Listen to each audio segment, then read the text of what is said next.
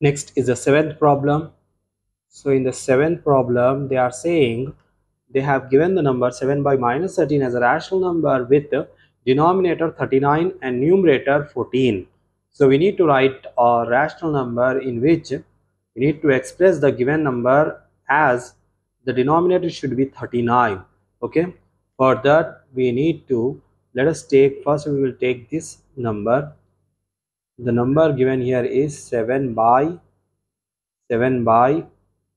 minus 13 is equals to, we know that 13 threes are 39. Okay, so let us write 7 by minus 13 into 3. 13 threes are 39. Okay, but the denominator is positive, that means we need to multiply with minus 3.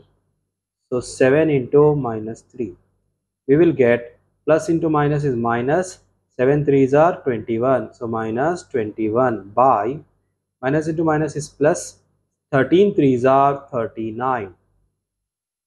Second bit, here the numerator we want it to be 14. For that, let us write down 7 by minus 13.